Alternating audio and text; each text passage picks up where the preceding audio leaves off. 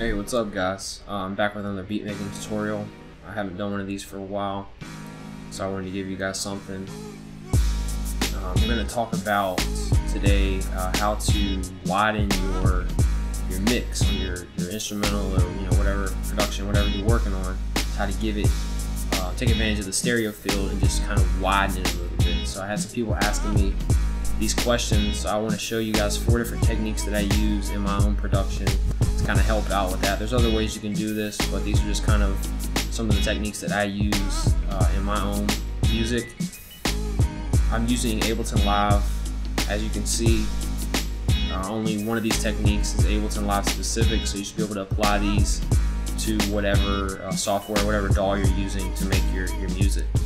So I hope these help out, and let's get into it. So before I get into the different widening techniques, what I want to do is I want to play what we're going to use as the sample for this particular tutorial. This is a sequence that I took from one of my earlier beats that I did, and that's what we're going to use as the basis to apply these techniques to. So I first just want to play it without any kind of widening or any kind of stereo imaging or anything to it. This is just raw.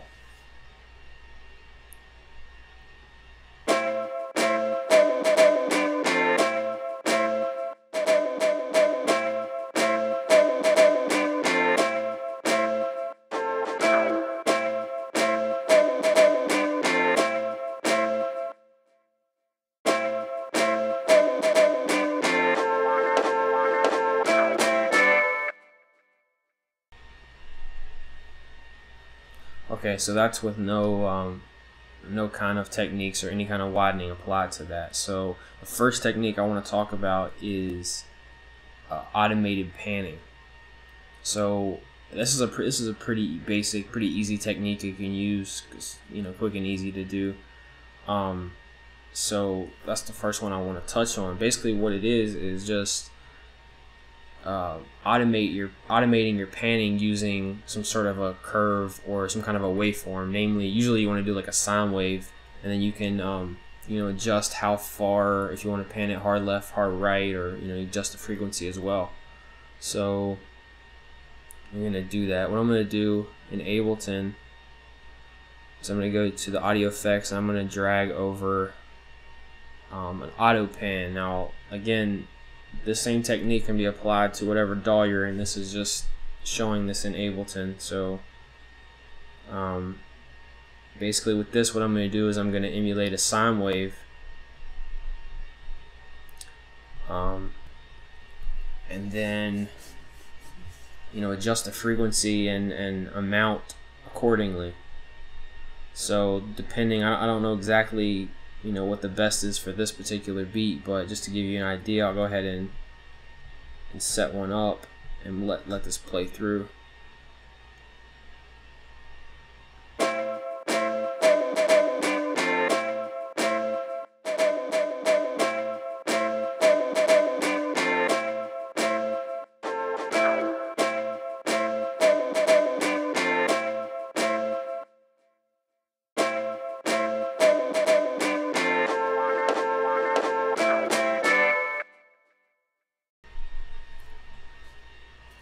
And so with that, you hear a little more of the, going left to right. You hear a little more of the using the stereo field.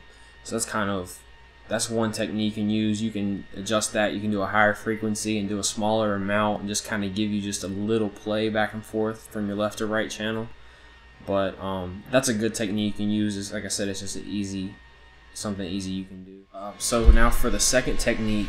I'm not really sure what to call this. I'm calling it track duplication. I'm not sure really what this is called in the in the field or whatever, but basically what this does with track duplication, what you're gonna do is you're gonna duplicate the tracks. So you have 2 of the same track. Then what you're gonna do is you're gonna pan one of these tracks hard left. You're gonna pan one of them hard right. And then what you're going to do is you're going to delay one of the tracks. So basically delay it just by a small amount, maybe like 10, 20, 30 milliseconds or whatever. And what that does is the second track will be hard right and that will play slightly after the one that plays hard left, so it gives it more of a stereo sound. So I'm going to show you how to do that. What I did was I made a group in Ableton. I've got the same track that I played before. I've got 2 of these now. What I'm going to do is I'm going to take the first one and I'm going to pan it hard left. It's going to be 50L, and then I'm going to take the second one and pan it hard right. It's going to be 50R. And now all I'm going to do is I'm going to take this second track and I'm going to delay it by 20 milliseconds. So with Ableton, you can do that right here. I'm not sure about other DAWs. Another thing you can do, if you don't have that option, you can change that back, and you can take this track and basically just nudge it over, slight, just slight that way or whatever. You can do that too. But I'm gonna go ahead and put in 20 here. That's gonna delay that one by 20 milliseconds. And then another thing you want to do is you're going to bring down the volume on those, because you're playing 2 now instead of just the 1. So you're going to bring that volume down to keep it, consistent with what you had before. So, so now I'm going to play these and let you hear what this sounds like.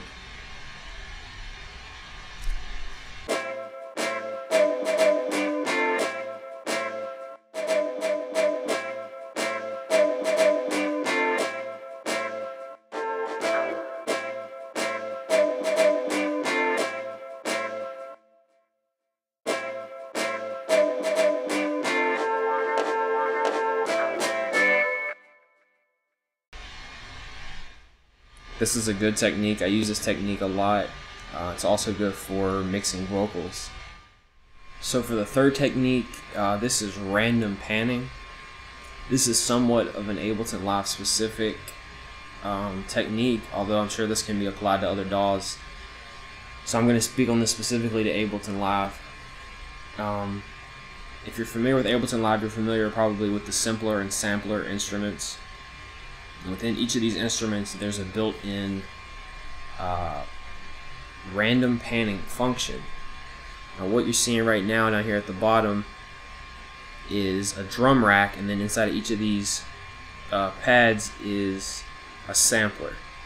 And then with each of these samplers, there is a random panning function. So a lot of times what I do, just to give subtle and somewhat, again, random panning, I'll just increase this percentage just a little bit. Maybe say 10%. You can go extreme with this also. Maybe I'll go extreme just so you can hear, you can actually hear it. So I'm going to take this up to 30%. Then this is only going to use this. This is only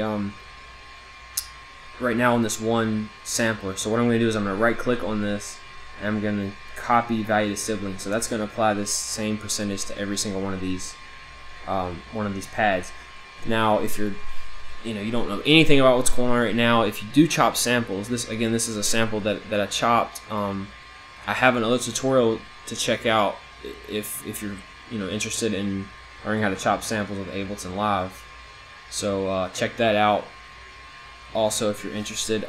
But anyway, I'll get back to this. So what I did is took that up to 30%. Now what that does is it just randomly, and it goes, the higher the percentage, the wider and wider it goes.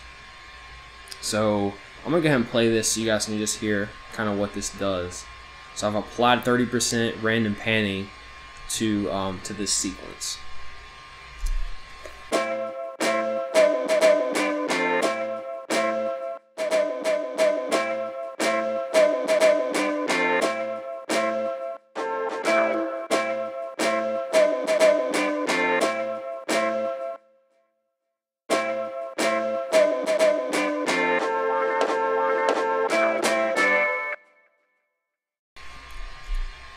So you might say that's too much. So again, I usually do this very subtly, just maybe 10% or something like that, just to give it a little bounce back and forth.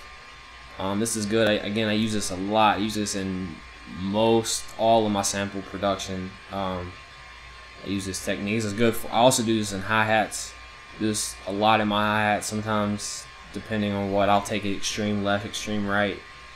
But this is another good one I use for, again, for sampling and for drums as well. Alright, so this is the last technique I'm going to touch on that I use in my production to widen your mix. This is using a third-party plugin called from Waves called Doubler 2. So I'm going to take Doubler 2 and I'm going to drag it in on this track. This is what the plugin looks like, and this is going to be very similar to the second technique we talked about. It was track duplication, where you duplicate the track, you pan one hard left, one hard right, and then you delay the second one by X amount of time. So this is very similar. So that's what you see here. Voice 1 and voice 2 are your hard left pan right here, and then hard right pan is here. Now what I'm going to do is I'm going to remove this middle track, or this direct, so you just have your hard left and hard right.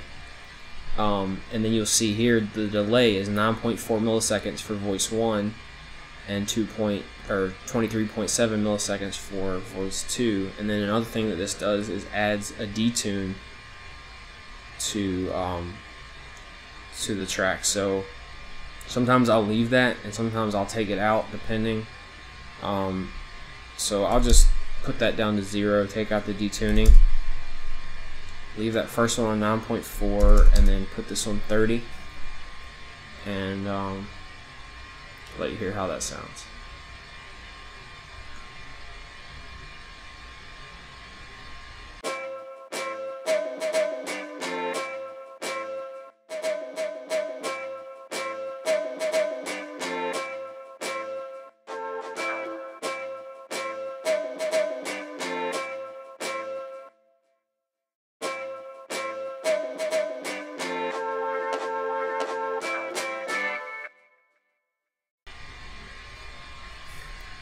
So again, like I said, that's very similar to the second technique. I like using this plugin a lot. So again, I use all these techniques. It just depending on the track that I'm working on. So I hope that helps. If you guys have any other questions, if you want me to do any other particular tutorials, anything Ableton Live specific, anything not, you know, shoot me a message, drop a comment. Make sure to comment, subscribe, and rate the video if you liked it, if it helped you out. That means a lot, shows your support. You can also check out my website, is www.TCustomz.com. The link will be in the description. As always, free drum kits. I have a free beat. You sign up for the newsletter, all that stuff. And anyway, like I said, let me know what you guys want to hear next. Until next time, peace.